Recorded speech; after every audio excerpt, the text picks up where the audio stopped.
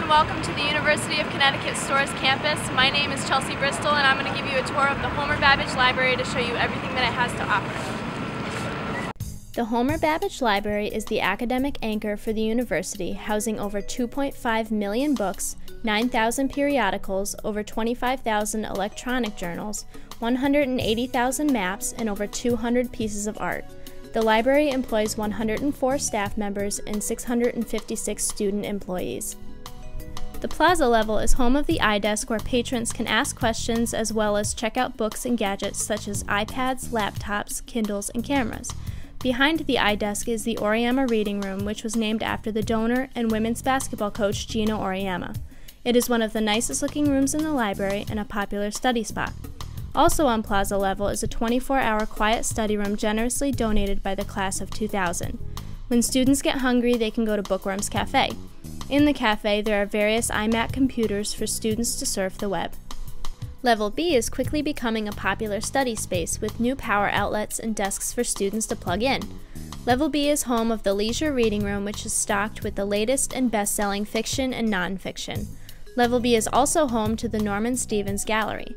The exhibits program, which also includes gallery spaces in the Plaza Level Gallery and Dodd Research Center, is a popular location for the university and outside community. It is one of the few public art locations on the university's campus and completely funded by the generosity of our donors. Level 1 is now known as the Homer Commons. Designed for collaborative learning, it is full of life and active studying. The Homer Commons spaces include the 2 information cafes chocked full with computers that allow access to the electronic resources through the university's virtual lab, and also as a place for students to print and check their email.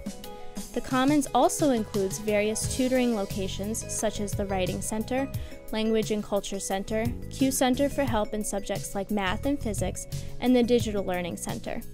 Level 1 also has several mediascapes with large screens that share work between students, as well as private iStudios for group collaboration. There are also many comfy study areas throughout Level 1, including couches and chairs.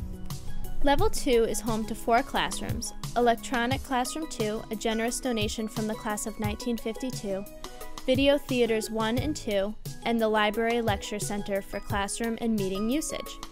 There is the Art and Design Library on Level 2, which houses collections which focus upon the visual arts. This includes materials in areas such as applied and decorative arts, architecture, art history, and graphic design. Level 3 is home to the Graduate Study Commons, a place for graduate students to study, work on group projects, or simply unwind in their own space. Level 3 is also a great study floor for students to be able to focus without a lot of distraction. Level 4 is home of the Connecticut State Data Center and the Map and Geographic Information Center. The Connecticut State Data Center is the state's lead agency in collection and dissemination of the U.S. Census Bureau statistics, offering assistance with locating data, data projects, map creation, and more. The Map and Geographic Information Center provides access to digital and physical print maps, aerial photographs, and digital geospatial data pertaining to the state of Connecticut, New England, and the world. Level 4 is also a quiet study floor where students can study in complete silence and get work done. In the Thomas J. Dodd Center, you will find archive and manuscript collections encompassing a wide variety of subjects, as well as the university's archives. The collection is popular with students and researchers here at UConn and around the world. Thank you for going on this tour with me. I hope you enjoyed seeing everything that the library has to offer, and a special thanks to our donors who make this possible.